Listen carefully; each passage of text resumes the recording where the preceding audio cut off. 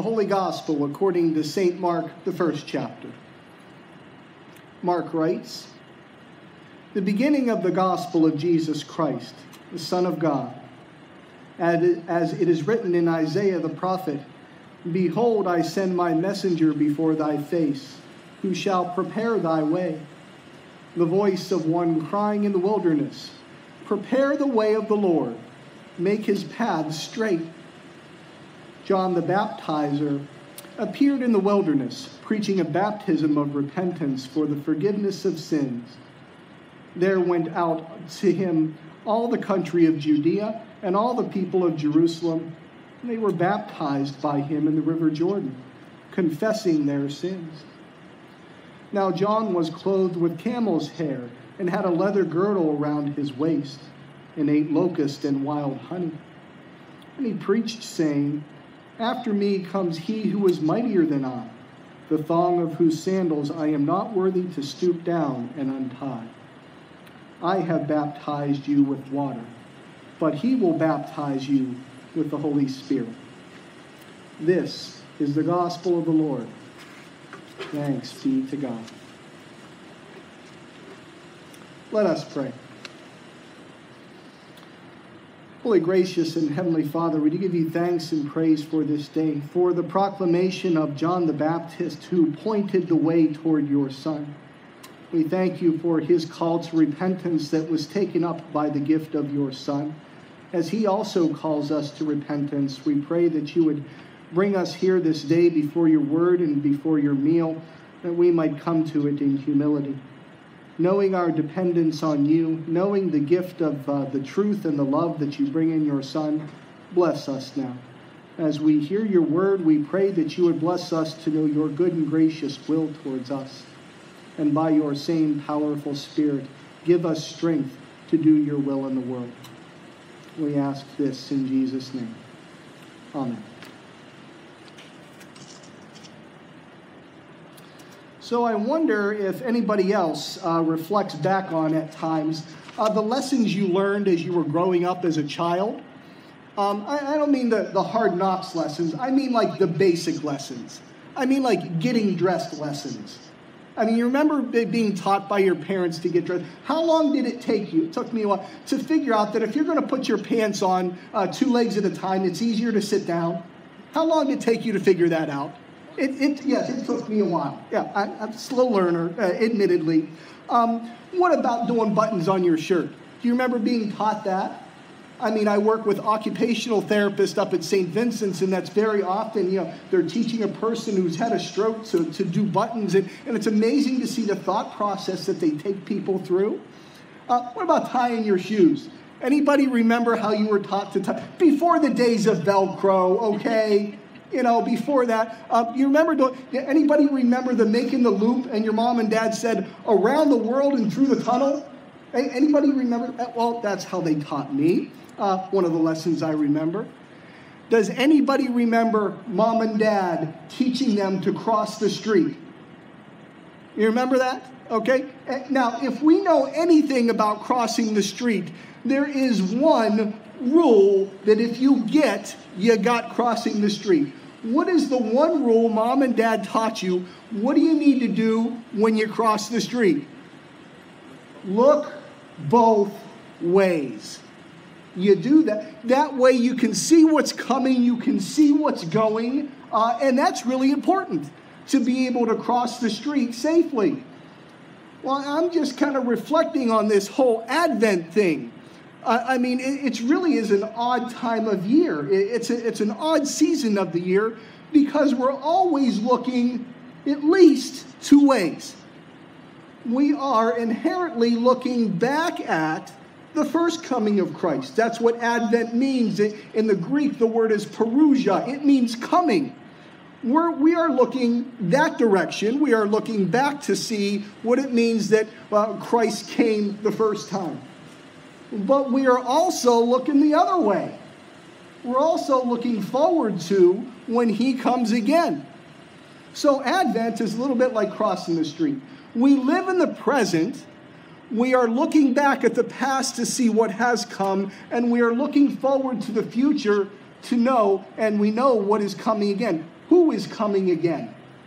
So I wanted to touch on those three directions kind of as an Advent theme, an Advent message, focused on the gospel. I mean, you know, there's usually, on any given Sunday, there's an elephant in the room. By that, I mean, there is typically, we read the gospel lesson, and there's typically at least one question that we ask ourselves. What is the proclamation of John the Baptist? And what would we like to know how to do based on that proclamation? He is saying, what is his proclamation? Prepare the way of the Lord. So the question in our minds might be, or ought to be, what does that mean for us? What, is this like road construction that we need to have shovels and axes and picks and, you know, like everybody else in Florida, be about road construction? I mean, that could be one approach. But I think there's something more to that. So what does it mean for us to prepare the way of the Lord? What does it mean when we look back in the past? What does it mean today? And what does it mean for us to move forward as the body of Christ, disciples of Christ, into the future? So, good Trinitarian sermon. We're going to look at three things. What does it mean to prepare the way of the Lord in the past? Now, I am just here to tell you, there is more on my cutting room floor right now than you're getting from the pulpit. This Isaiah text, I mean, I could preach on it all day and all night. I mean, it's just dripping with sermons in it. But we need to know in the past, before Christ came, this was a proclamation of Isaiah. Prepare the way of the Lord. And so how did God's people hear that? And how were they able to do that back then? And then how does that principle come forward to us? So Isaiah, what it means to prepare the way of the Lord, first of all, it starts with God. Does anybody know? I'll give you 70 points if you can tell me where Israel is at right now when Isaiah is preaching this word of comfort in chapter 40. They are in exile in Babylon. Okay, yeah, I'll give you 70 points there. I'll give you another 70 points. Trick question. I'll give you another 70 points if you can tell me how long they have been in captivity. 70 years. I mean, that's a long time. I mean, one generation is like 40 years. They were only in the wilderness 40 years. They have been in captivity for 70 years. Do you think that they are maybe a little hopeless right now? Do you think maybe they are feeling a little bit helpless? So the first thing that the people of Israel believed back then, that we see in that Isaiah lesson, is that this preparation for the Lord to come starts with God himself. He comes to them of his own volition. And by the way, that's grace. They didn't earn it. They didn't deserve it. They were paying the price for their sins. If you have ever read the first 39 chapters of Isaiah, I mean, get ready for some warning and some serious judgment, because it's there. 39 chapters worth. And then the words of grace. So this preparing the way of the Lord, we're going to see past, present, and future, always, always, always starts with God himself. It is his gift to us. We can't prepare ourselves without his help. And he is gracious and merciful. He always comes to the helpless and the hopeless first. So after he comes in grace, then he preaches the truth. Do you hear the truth in Isaiah? Does anybody feel a little grassy right now? All flesh is what? Grass. That means like the flower of the field. You're here today and it's gone tomorrow. I was reading about when I was doing some research for the sermon, there is this southern wind, this warm wind that can blow through Palestine at times. And you can have the greenest, grassiest field. And when that breath of the Lord blows over us, you know how long it takes for a green, grassy, lush field to go to brown? 2 days. 48 hours, man. I mean, so God comes to his people. He preaches the truth about them, but he also comes and presents his love. His love that comes through himself, revealed in his word. So he comes to the helpless and the hopeless. He preaches truth. He also brings with that truth, brings his love through his word. And then, when they are, so Israel is in captivity. God has come to them grace. How do they prepare the way of the Lord? That's the command to them. I mean, you understand they're in captivity. They're not going to go out and build a highway in the desert physically. So how is it that they are going to fulfill this command of God, except maybe if it's a heart thing? Maybe there's a little bit of Florida in our hearts, and there's always road construction. Anybody been out there on the Florida highways and not ran into construction? Okay, so in our hearts, that's where God is traveling to. That's the paths that need to be made straight. And that is the gift that we have in his word that calls us to see who we are and to see who God is. That's what straightens the path, is the gift of the word tells us who we are, how helpless and hopeless we are, but that we have a God that will not leave us there. We have a God who loves us so much. Oh, and the last, guys, in these last days, in the days before, God spoke to his prophet, to his people of old by what? The prophets, the ones who came thus and said, "Thus says the Lord." But in these last days, he has spoken to us by who? By a son. So no longer do we need to wonder about God's will. We have it in the flesh.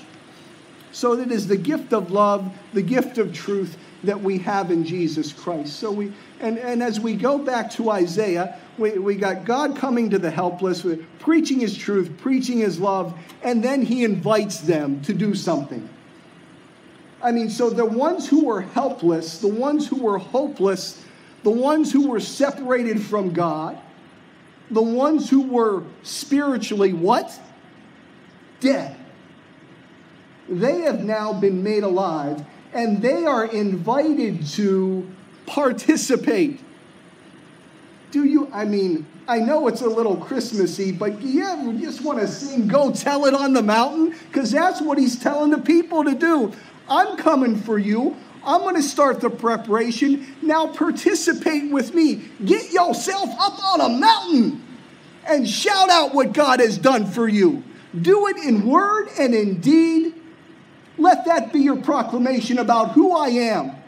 I'm going to do the heavy lifting of salvation, and I'm going to invite you along. I'm going to invite you to participate in this mission that I am going on. That's God talking. And you know what that mission of Israel was? That it's too small a thing that I'm going to bring back the tribes of Jacob. That's just the tip of the iceberg, guys. But I am going to give you as what? A light to the nations. So that Israel's mission, that God's salvation is going to reach to where? To Jacksonville, to Palestine, no, Jerusalem, Judea, Samaria, and where? The ends of the earth. That's the mission that we are invited to participate in because of the amazing grace of God. That's what preparing the way of the Lord looked like before Christ. And I'm going to argue that I'm going to kind of put it out there that it's the same now and it's the same in the future. Jesus Christ, the book of Hebrews says, chapter 13, Jesus Christ the same yesterday, today, and tomorrow. No, yesterday, today, and forever. Jesus Christ is the same. So we have a picture of what preparing the way of the Lord looks like in the past. How about today? Well, same thing. It starts with God. It starts because he has come to us. He has come to his people that are helpless and hopeless. You understand in that gospel lesson, as Jesus comes on the scene and John the Baptist is there, the oppression is from Rome. They are helpless and hopeless under the rule of Rome. But we know because of Jesus' ministry, this is not just about Rome. More importantly, it is about the effects of sin in us. So just in case, we're wondering, if God is a patient God, 70 years in captivity in Babylon, when John the Baptist comes along on his merry way, how long has it been since there's been a word from the Lord? Was it like last week, or maybe last month, or maybe God took a year or two off? Anybody? Thank you, Darren. You knew that. Yes, 400 years since the last prophet that said, "Thus says the Lord." God has been silent. The wages of sin, the people suffering with that, helpless and hopeless. That's how God comes to his people. When we are at our weakest, that's when God comes to us. When we understand our dependence, when we can sense it more than anything, that's when he is ready to come to our hearts. So John the Baptist comes, and he is preaching truth. And he is calling the people of Israel to admit that truth, that they are like us in bondage to sin. And he's also calling them to repentance, but a baptism of repentance. Now this is really unique, I just have to tell you. The Jewish people have a lot of ritual cleansings that they do. I mean, there's purification upon purification with water here, there, and everywhere. But there is only one instance in which a group of people was baptized into the faith. And it's not the genetic Jews. Anybody know what group of people gets baptized into the Jewish faith? Gentiles. So for all of Judea and the countryside in Jerusalem to be going out to John the Baptist to accept his baptism means what? That John is calling them to put themselves on an even playing field, an even dependence with who? Gentiles. You mean we're like them? We have as much need for God? That's what this baptism of John does. It levels the playing field. No, Israel, you do not have a badge that gets you into heaven free, but you are called to be the leader of the sinners, the ones who need to turn to God. So John the Baptist preaches that truth and baptizes people into repentance because of repentance. But there's one coming after him. One who's not just going to baptize with water, the one who's going to baptize with the Holy Spirit. And we know that is Jesus Christ. And we know that's God's work. You think that the Israelites didn't know the prophecy of Joel? In these last days, I am going to pour out my Spirit on all flesh. And let's just say, that's not anything that man can bring forth. That is going to be God's work. So here is John the Baptist equating his cousin Jesus with God. He is the one who's going to baptize you with the Holy Spirit. He is the one that's going to bring God's judgment. He is going to be the one who brings God's truth. He is going to be the one that brings God's love, all in the Word made flesh. And so we are invited to participate in that now, today as well. We have this baptism into Christ. And that baptism, let's just say, is a one-time event, but it has daily remembrance. Anybody ever gotten a written prescription from their doctor? You ever read the writing that is actually legible? Have you ever seen a doctor? But they'll write out a prescription for a medication. And have you ever seen or heard of the abbreviation QD? It actually is a Latin term. It's quack die. And what it means is once a day. So we have this baptism that has been given to us with a daily prescription. And what does Luther say? Remember your baptism every day. Remember your dependence upon the living God. Remember that he is the one who brought you through the night. While we slumbered and slept, he did not. While we slumbered and slept, he was giving us the breath, giving us the heartbeat, holding us in his very hand, and bringing us to this new day. And it's a day as we remember our baptism that we are invited to participate in. He has come to us in grace. We get to come here to hear his word, to receive his forgiveness, and to share that forgiveness with one another. That is our participation today, to share and to forgive as we have been forgiven. So there is our participation in what God is giving us by his grace. And finally, into the future. How are we going to prepare the way for the Lord moving forward? Well, because that, number one, once again, starts with God's work. That Jesus is the Word made flesh, and that Word is what leads us to repentance. That's what's going to lead us into the future. God doesn't change. We are in the ones who need to change by his work, by the light of his Word. I always try to make the clarification about what repentance actually is. And I do that by saying what it is not. Repentance is not our work that says, God, look what I did. It's not a badge we hold up before God saying, look what I did. You understand that's works righteousness. Repentance that comes from the Word always, always, always points to God and says, God, look what you did. Look what your grace did. Look what your word did. Shone the light on my sin. Anybody love the hymn Amazing Grace?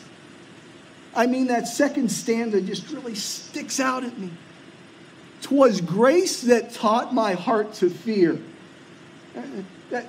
You understand that if we need grace, that there's a reason we need grace. Because we are sinners before a holy God. 'Twas grace that taught my heart to fear. And 'twas grace my fears relieved. Because that grace comes in the Lord Jesus. As he goes to the cross for us, there is the relief that comes from God in Jesus Christ. He has gone to the cross in our place. He has brought that grace, that truth, and that love to us. So Peter tells us, ask the question, what's this going to look like moving forward? Since we know God isn't being slow, he's being patient. He wants people to come to repentance. So Peter asks the question, what are we going to do in the future? What kind of people ought we to be?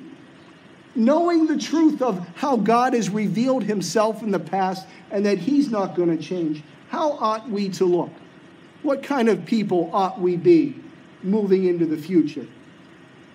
Lives of holiness and godliness. And that just very simply means we are set apart by him. We are given our purpose by him. I mean, there's a lot of places we can look for our purpose in life. There's a lot of mottos going around out there about how we should approach life. Anybody remember the motto Schlitz beer back in 1975? Go for the gusto? I looked up that word gusto. It means taste. Do what tastes best to you. Make it about you. And you only go around once, so go for what makes you happy. Well, that's not exactly what God is calling us to do. It is his purpose that is best for us. And we see that most clearly in his Son. So we are called to move forward in his holiness and in godliness, Peter says. Godliness means we look like him. Like we're hanging out with Jesus' friends, like we're hanging out with Angel Tree kids. Well, maybe not physically, but people from Angel Tree are going to get this card and it's going to say, from Shepherd of the who? What? I don't know these people. People at Regents Park are going to, these seniors who have nobody left. And they get a card. Who the heck are these people? They're not going to know who we are, but they're going to know who we're participating with. They're going to get to see our clothing. When we are in Christ, we are a new creation. We get new clothes. And so I'll just say this about our clothing. I was told by my manager at St. Vincent's that now that I'm a grandfather, I get to tell double dad jokes. So you guys are the beneficiaries here. So here's how I would put the dad joke. What do you call pants that a Christian wears? Participants. Yeah. Oh, thank you, Darren. I got at least what I know. That's not the best dad joke, but that we are called to participate with what God is doing with us by and through his grace. That's our get to in life. That is our using the gifts that he has given us, time, talent, and possessions, signs of his gracious love. To be used in his grace, that people would see us and, I don't know if that baptism means anything. Let your light so shine before others that they see your participation, that they see your good works, and they know that's not you, but they give glory to the Father in heaven, who has called us by baptism to participate in his gracious kingdom. I pray blessings on your ministry, that baptism we would remember every day. That participation that we are called to every day, may that touch our hearts. May we have eyes of faith and trust to minister to those that God has put in front of us. I pray that for us all in Jesus' name. Amen. Take a moment to meditate on the word and the will of God.